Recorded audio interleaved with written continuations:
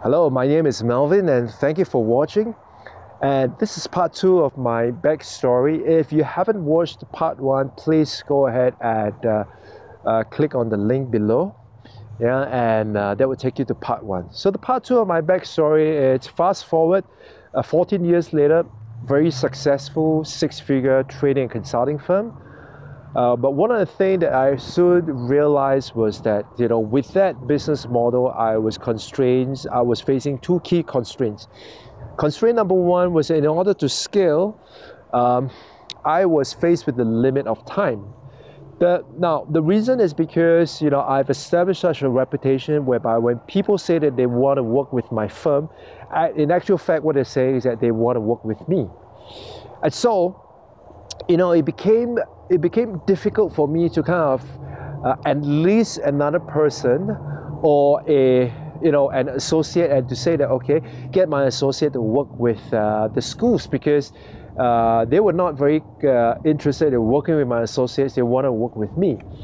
And so I was constrained by time because, in a day there's just so many billable hours, and there's just so many hours I can be with the school. So, and I can't be at 2 places at the same time.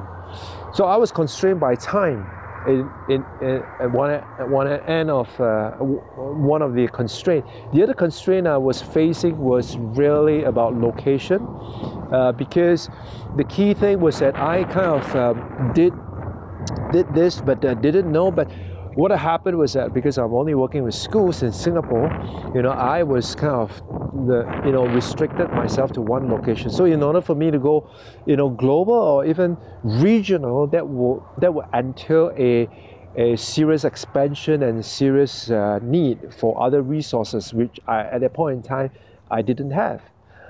So we tried various models. We tried working with people outside of Singapore. We tried talking to people, but all that didn't work out.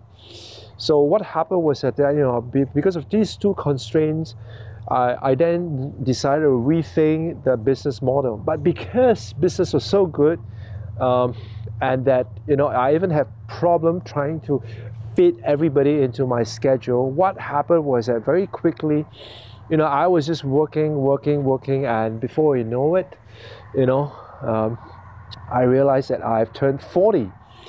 And what to add to that was that by the time in 2013, I became a dad a second time. And the thing is that once you become a parent, your perspective about life changes. And so, things that were once what I worked towards, they became not important anymore. So for example, having the best tools, having the latest gadgets used to be something that I work towards or something that I look forward to. But after becoming a dad the second time, those things became irrelevant or not important. Other things were more important. And I guess the main thing that really triggered it was that within 2013, after my daughter was born, that year I decided to quit smoking. Now, bear in mind that I have been smoking for more than 20 years, so quitting smoking was a big deal. And so I tried many times, but it didn't work. And finally, in 2013, I said, enough is enough, and I'm going to quit smoking. And so that's what I did. I quit smoking in 2013. And so when in 2013 I quit smoking, what happened was towards the end of 2013, I have an incident whereby I suffered what we call a shortness of breath.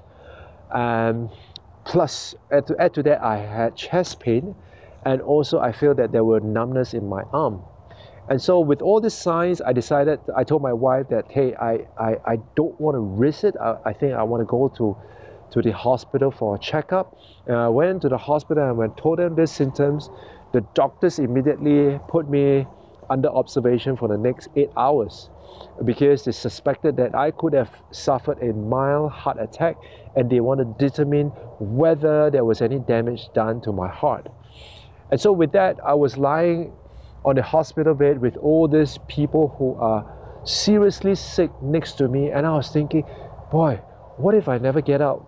after this, what if something happens? You know, I went into that infinite loop and played through a series of negative and worst case scenarios in my mind. And then I said, you know, that's that. You know, I need to rethink the way I work, and I want to spend more time with my family, and not, you know, I want to do that and not just to spend time working, because at the end of the day, I don't want to be on my deathbed and saying that, you know, I wish I spent more time with my family. And so in 2015, we decided to do a small little experiment. We went on a 40-day road trip in Italy and France, just to give our children some kind of an idea of traveling over a longer period of time. So you need to understand that in Singapore, many people travel. When they travel, it's usually a 2 weeks vacation. So 40 days is a long time for most people. And so when we did that, we realized that, you know, the amount of experiences and the things that our children learn is tremendous. Right? It's something that, you know, no preschool and no books and not even the internet will be able to provide that. And so in 2016, my wife and I decided that, you know, that's it. I finished up all my contracts with the school, and we said that that's it. I'm going to take on whatever contract that I can, and I'm going to do it remotely. And if they can't do it remotely, we're just going to terminate the contract. And so there were a few schools who decided that they want to continue the relationship with me, even doing the work, you know, remotely. And so that's what happened. And so we sold literally everything we have in Singapore, and we decided to go on a 1-year travel adventure, at least in Europe and US. And so here I am. Right now I'm at Lubbock in Texas, United States. And we've been here since December. I mean, we've been here in the US since December. So we started off in September. We left Singapore on September 12th. We went to London for 10 days, and then we flew to Vienna, and that's where we stayed for close to 3 months. And over that time period, we've visited so many places. We've been to Munich, we've been to Zurich, we went to Budapest, we went to Salzburg, we went to, you know, Innsbruck, we went to Prague, and many other places that we went to. Yeah. And what's amazing was that, you know, my children get to experience the different kind of art, the different kind of culture. So they've been to ballets, they've watched an opera, they have even participated in a ballet camp, for example. They have done hiking in the Swiss Alps. You know, we have been to the canyon in the United States. You know, we've been to White Sands. They play with snow in Finland. So, you know, for example, today we just went to the ranch, a traditional ranch, a heritage ranch here in Lubbock. And so the kind of experience that they have has kind of stretched their minds in, you know, more than more ways than you can imagine. And the thing is with our minds is that, you know, our minds is just like rubber band. So once it's being stretched, you know, it will not go back to its original form. So the thing with us is that we want to give our children that experience of a lifetime whereby they were able to kind of experience all these things, you know, not just through reading of books or watching of videos on the internet, but truly to be able to experience it firsthand. So for example, when they learn about Mozart, we actually brought them to see, you know, the Mozart statue. When they learn about Strauss, we actually went to Johann Strauss museum and his apartment, for example. You know, when we learn about Andre Matisse, you know, we actually went to the exhibition and see his art, you know, there and there. Yeah. So for them to not just see it, but to be able to experience it, to be able to smell it, to be able to see that, you know, I've been there, I've seen it. Yeah, and that's a big deal for us. And so during this 1-year travel, one of the key challenges that I kind of set myself was to be able to establish multiple businesses that will be able to give me multiple income streams, or a business that is able to give me multiple income streams that will give me the freedom of location, intellectual, financial, as well as time. So I don't want to be bogged down to any one place, you know. If I do decide to settle on a particular place, that's because it's a choice I've made. Yeah, and when it comes to intellectual, you know, I've been enjoying the freedom of doing what I love and doing what I want to do and doing what I'm good at for the last 14 years. That's the last thing I want to give up. So the intellectual part, and of course the financially, you know, I want to do something that it's financially rewarding. It doesn't mean that, you know, I have to be a multi-millionaire or a billionaire, but at least at the point, you know, I want to be able to say that, well, money is taken care of, and, you know, we are able to live the way we want to. We are able to choose our lifestyle. And of course, lastly, it's time. You know, I don't want to be bogged down by, you know, I need to put in X number of hours, and because I put in X number of hours, I get paid that much. So, you know, I want to run away from that billable hours thingy. And so, at the end of the day, truly, the thing is not just to, you know, to be extremely rich and to have, you know, to be just financially well-to-do. Of course, that is important, but that's not the key thing. The key thing for me really is to be able to do something that I believe that's my purpose in life.